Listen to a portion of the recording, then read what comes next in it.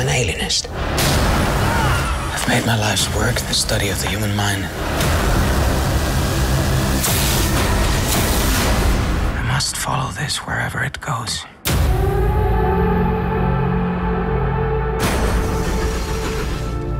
The Alienist is a dark psychological thriller. It's not only a crime story about people looking for a very vicious serial killer, but it's also a fascinating portrayal of New York at the time. The Alienist has a rich world.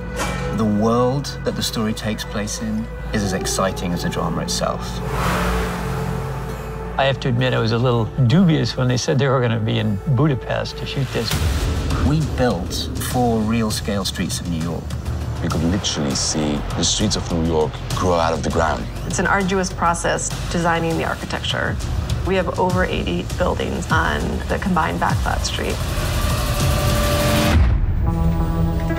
I broke down what we needed into 4 basic typographies.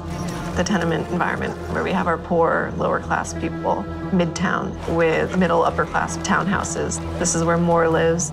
The best house on the whole lot is obviously this one, because this is my house.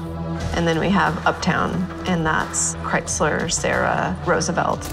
And finally, this lively, vibrant area on the Bowery. One day, we could be on Mott Street in the Lower East Side. The next night, we'll be in Chinatown. The art department will change the whole street. I played with several different configurations of how the streets could connect to allow for longer carriage rides or for longer shots. There's nothing quite like disappearing onto a set and not being able to see the edges of it. Everything is completely accurate and really transports you to a different time. The attention to detail on every little thing. You can see back here, the wood, the hay, the leaves on the floor. It's just beautiful. We really wanted to kind of capture the true lives of what it was like to live in New York back in 1896. You get a real feel of time traveling when you watch this show, because historically we've tried to stick to the accuracy of the period and how it looked and how it felt. We've been able to get into details that a lot of time in TV you don't get to do. It's incredible how many people it takes to execute just the art department side of things. Roll sound, please. There's so much love and passion in this project from every single department. It's just amazing to explore all these different sides of New York. Where on earth are we going?